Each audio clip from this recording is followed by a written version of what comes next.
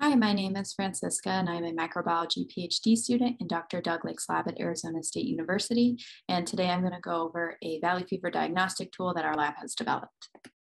So valley fever, or coccidioidomycosis, is a fungal infection that primarily infects mammalian hosts. In the soil, it exists as mycelia, which contain arthrochonidia that can become easily dislodged and aerosolized and then inhaled. In the host, the fungus transforms into its parasitic form, known as spherules, and causes disease. Symptoms are nonspecific, meaning it can resemble a multitude of illnesses. So it's really important with this disease to have a quick and accurate diagnosis. As you can see on this slide, this is not the case. So diagnosis is often delayed and even missed because of it.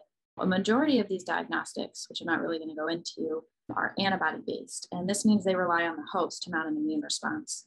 There are some antigen-based diagnostics that exist, but their sensitivity is quite low.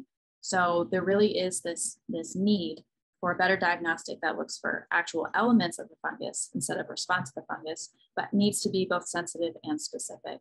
So our lab has developed an antigen-based assay using an in-house produced monoclonal antibody. This antibody is incubated with a specimen of interest, in our case, human serum, then added to a plate that is coated with recombinantly produced endokinase-1 or CTS1.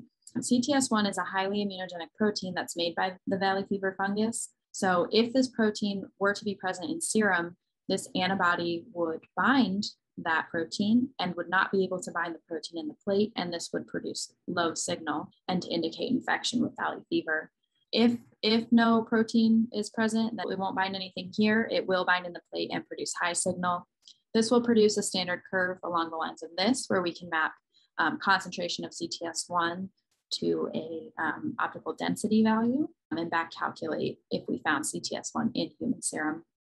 We recently published a paper on this assay describing its utility in detection of valley fever in human serum. And as you can see from the graphs at the bottom, there's this huge range of detectable CTS1 in human serum. But more importantly, our assay appears to be both sensitive and specific. So it has huge diagnostic potential.